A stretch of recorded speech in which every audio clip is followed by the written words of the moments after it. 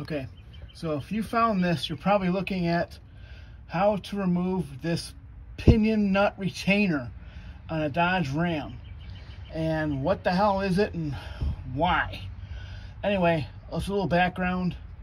There was a point in time when the pinion nuts were coming loose and it was causing some catastrophic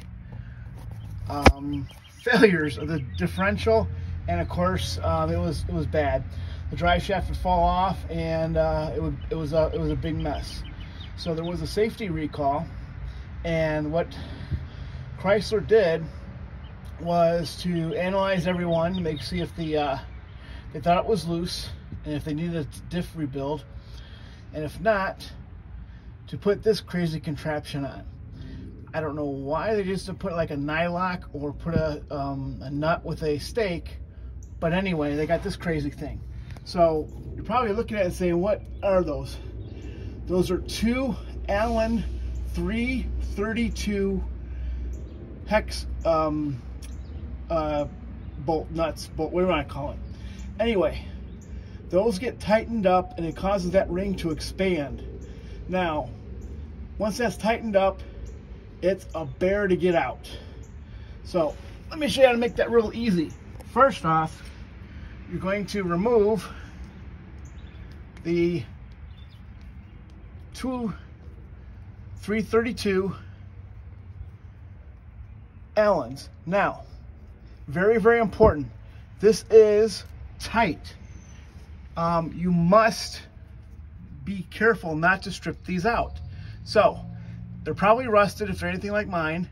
So when you try to put it in here to loosen it, take and tap your hex key or Allen wrench, whatever you want to call it, so that you can get a good, nice, flat bite in there, and then loosen up. Now, to get this out, originally in the bulletin it showed to use a pair of snap ring pliers to put it in, and that was it. So I'm going to show you how I get them out, and this is my own design. Now, this is an M5 by 0.08 pitch bolt. I have no idea why they have metric threads with a standard wrench size, but when I took the pins out, went to the hardware store, M5 fit the best.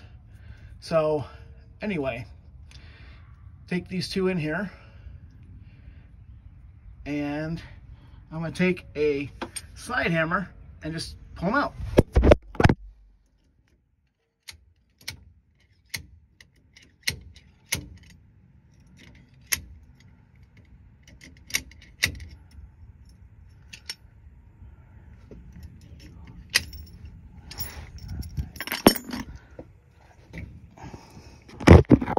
And ta-da, it's off. So you can see the craziness of this thing. I'm sure you could probably drill through it or whatever, but I plan to reuse it because it actually is a good thing to have. So anyway, it's M5 by 0.08 thread, and you just kind of snug it in. Don't go too far because it'll start making it tighter. And I think I got 25 or 30 millimeter length, and pull it out with a slide hammer, and life is good. Bye.